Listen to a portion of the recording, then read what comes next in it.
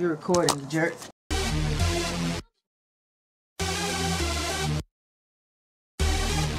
Hi, it's Monday. So you know what that means? Kia knows best. Yes. So I'm here to answer your questions. How was your weekend? Oh, it left you speechless. That's pretty good. Must have been pretty good. Alright, let's get to it. Question from Postmark of Gummy Bear Land, North Carolina. I don't think that's a real place. No, I don't. But I'm going to answer your question anyway. Can you spot a player when you see one? Are there signs of someone who might be one? And what ways can you tell? Okay, well, let's see here. Yes, I can spot a player from a mile away. Every woman knows a player when they see one. Whether they decide to accept or reject this behavior is up to them. But I could definitely spot one when I see one. Everyone knows a jerk when they see one. Come on now. There are signs. Okay, let me break this down for you. First sign.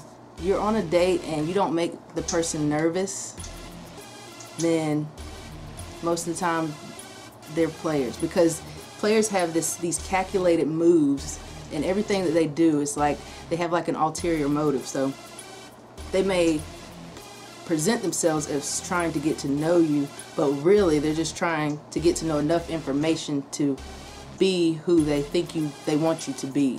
You know what I mean? Like if I say, if he's like, oh, so what do you do for fun? And I'm like, oh, well, you know, I play tennis. Then he'll say, oh yeah, I love tennis. I play tennis all the time. I haven't picked up a racket in a few years or so, but I like it a lot. Okay, it's probably a lie, and he's probably just telling you this just because he wants you to feel like, oh, we have something in common. Oh, we're soulmates, and that's probably not the case. If they're always like, oh, I have these stalkers that are always like blowing up my phone. They're always sending me these messages on Facebook or whatever, or texting me all the time. They're just stalkers or whatever. Unless his name is Justin Bieber or Chris Brown or Mike Posner, then he doesn't have any stalkers, girl.